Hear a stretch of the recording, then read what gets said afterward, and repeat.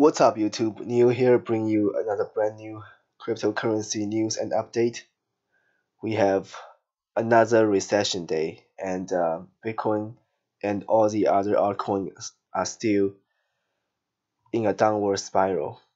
And we can see 300 billion market cap has disappeared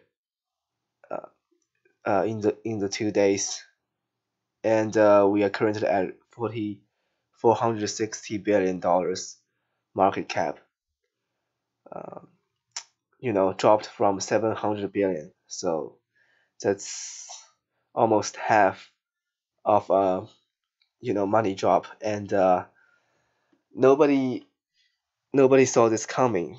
But it is reasonable if you count in all the catalysts that propelled this situation to happen. And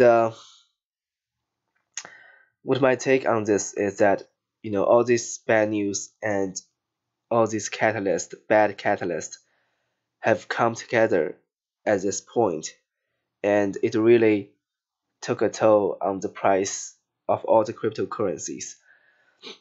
Bitcoin is still hovering around 10,000. It's 9,800 on GDAX, and it has been up and down.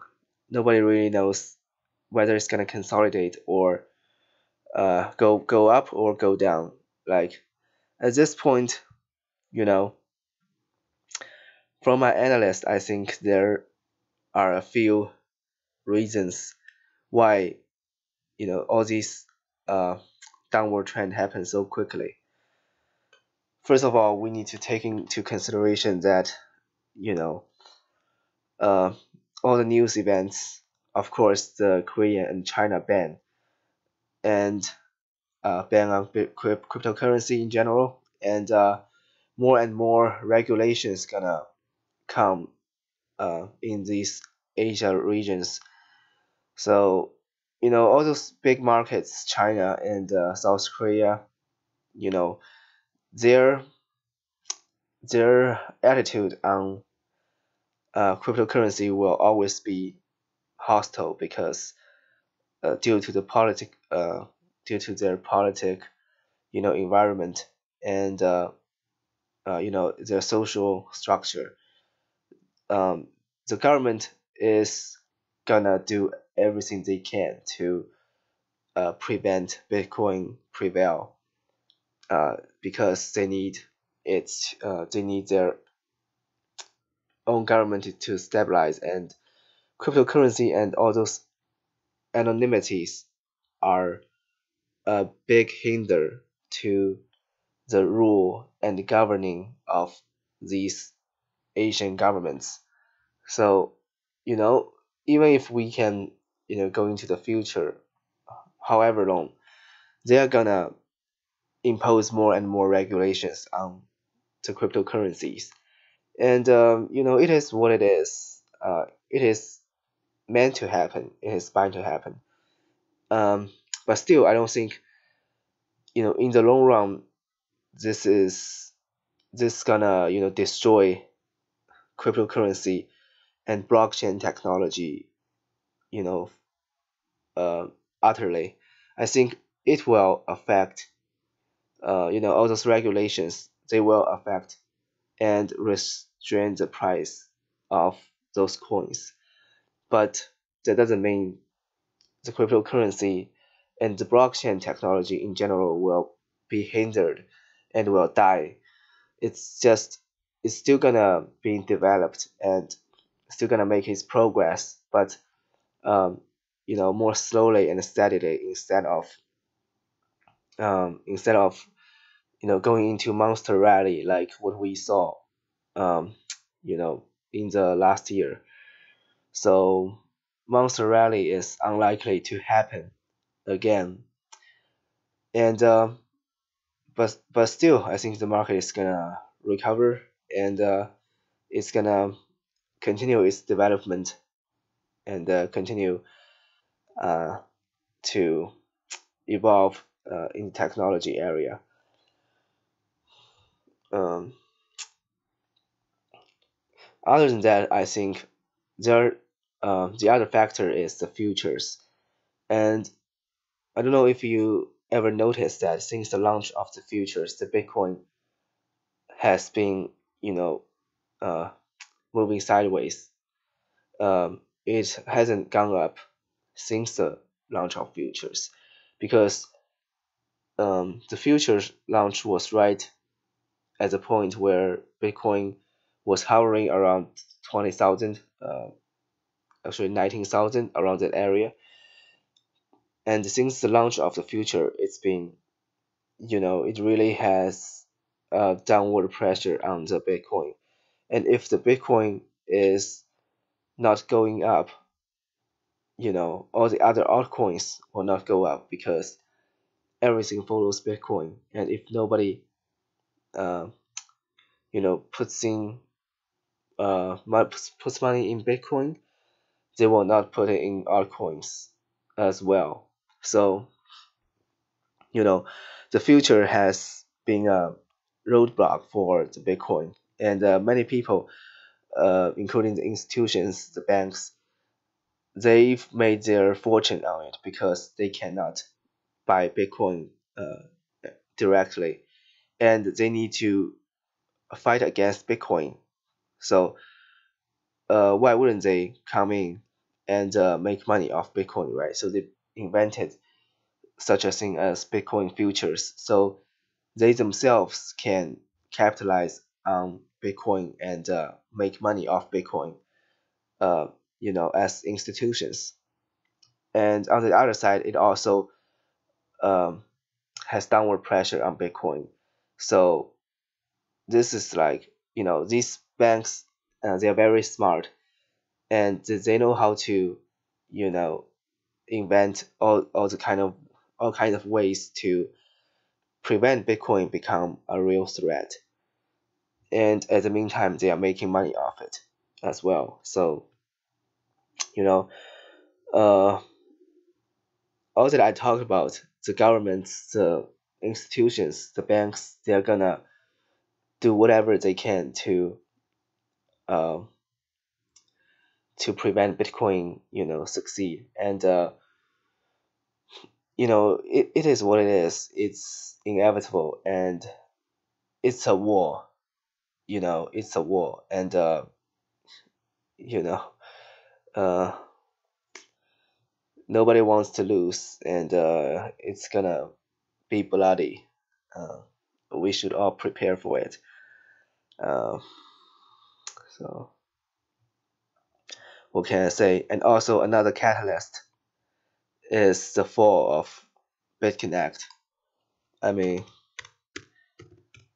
nobody really sees this coming, and they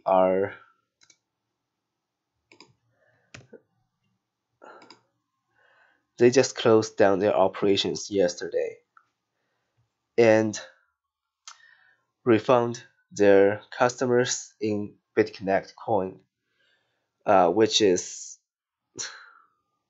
virtually worthless right now, because it just plunged from 300, 200 to $10. Now it's $27. So 90% drop of their valuation. And you know what? They're still operating, their platform, and BitConnect X is still in operation. And I don't recommend you guys to buy BitConnect X. It is too risky, and um, I don't think it's gonna succeed, BitConnect X, in the long run. And most likely, it's just gonna be another exit scam, because they already lost their main platform, and you know how they can raise money again from another coin that doesn't even have any new features. I've heard some discuss that it's gonna be via exchange. Not sure about that, but BitConnect X, mm, I think it's just a way for BitConnect to cash out one last time before they totally going bankrupt. So this is just my take, but still it's at $27. I have no idea why people are still buying it. It's obviously, you know, some people are buying it at a dip. So this is very interesting. But um, you can sell it at this price, but I don't recommend to because it's too low. It's everybody that has a loan in BitConnect um, had basically lost their loan because you can only sell the coin at $30. So uh, this is a big toll, and this is also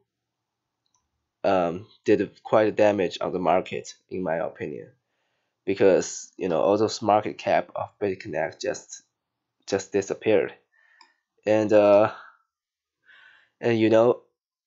this company they have to sell their Bitcoin and give out the BitConnect coin, right? So if they are selling a huge quantity amount of Bitcoin, the price is gonna go down even further. This is just one of the catalysts that contribute to such a downward trend of Bitcoin. And all those bad things happen at the same time. So and that's why we can see Bitcoin just keeps going down.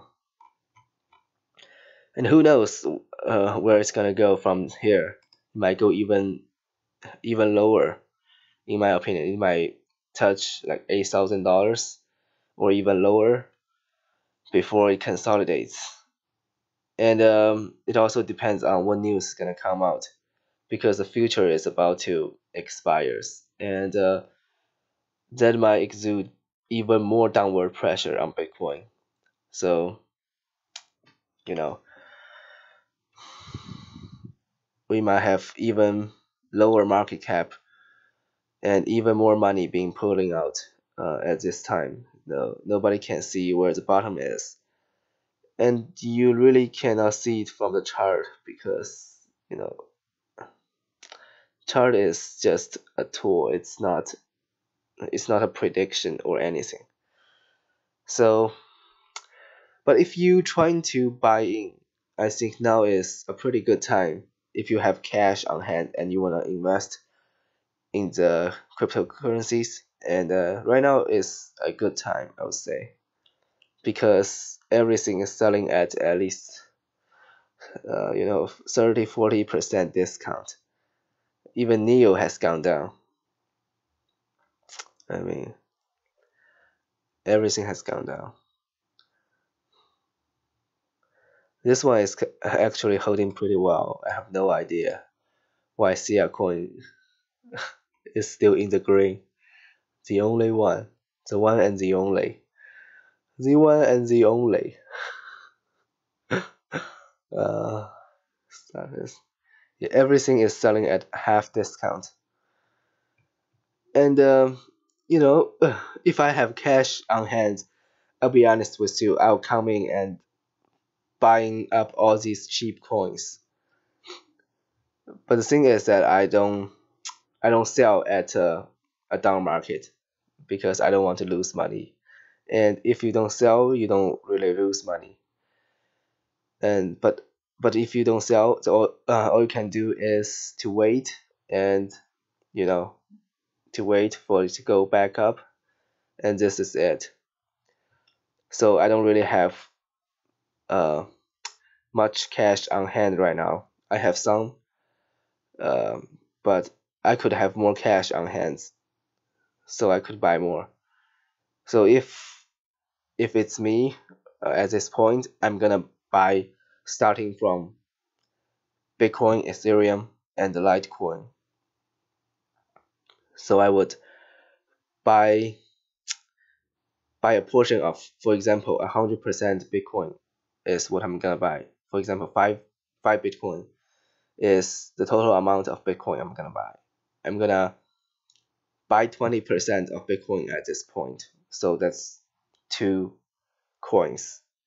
And same thing with Ethereum. If I want to buy 30 Ethereum, I'm gonna buy 5 to 10 Ethereum at this point. And same thing with Litecoin and every other coin. So never buy all at once or sell all at once. You always layer your orders. So if it goes down even further, you're gonna, get more profits and have less loss. But if it goes back up, at least you have some positions already. So yeah, not much to say about the current market, and not much you can do besides buying. So, and I'm not too worried if it's gonna go down even further. That's good. I'm gonna, transfer more money to GDEX and buy even more. If it goes back up, that's good also, because we can buy, sell, and do more things about it. So yeah, it sucks, but this is not the end. And a big correction like this, it's just like a big rally. It just happens in cryptocurrency, and that's why it is exciting, because you can get rich or get poor really fast, and it all depends on how you play the game. Name of the game. And as to all the lending platforms, I think it's gonna do some damage because of BitConnect. But I still don't see the other lending platforms going anywhere, because if you understand what lending really is that it's a cycle, right? A lending platform, from the beginning to the end, it can only last for so long. There's it's like you throw an object and it goes up, then it goes down. Okay, so if you see BitConnect, if you invest right at the beginning of BitConnect, you will still make a fortune.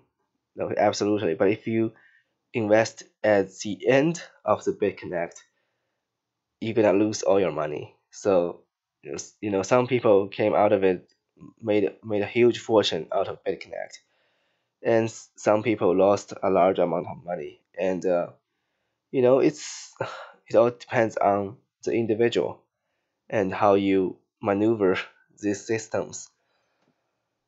So never ever put all your money in one lending platform, and never lend twice. So I believe a cycle of a lending platform is 6 months to a year. That's as long that's as further as a platform can last. Okay, and it cannot last longer than that, because no more investors are being sucked into the programs, and it has topped. So once you know um, it tops and nobody's contributing more money into the system, it's gonna collapse. You know, that's just how all the system like this works. And the easier you get in, the more money you make, and the later you get in, the more likely you're gonna lose money. So if you're gonna land, never land on one platform, and never land, after the platform has existed for a long time. You're gonna land, but you only gonna land at the beginning of the platform, and you only gonna land once.